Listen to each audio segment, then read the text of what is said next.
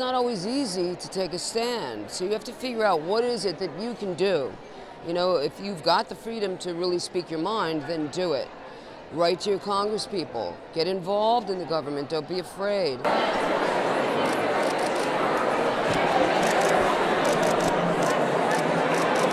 I draw the line because I have the luxury of options, but the vast majority of women and girls in the world don't.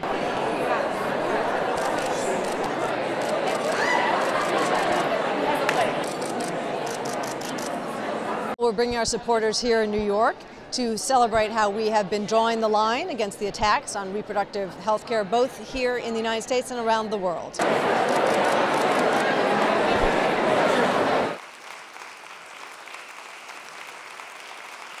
It's just wonderful to know that there is a centre like this one so dedicated to using the power of the law and advocacy to make a difference for women here in the United States of America and worldwide.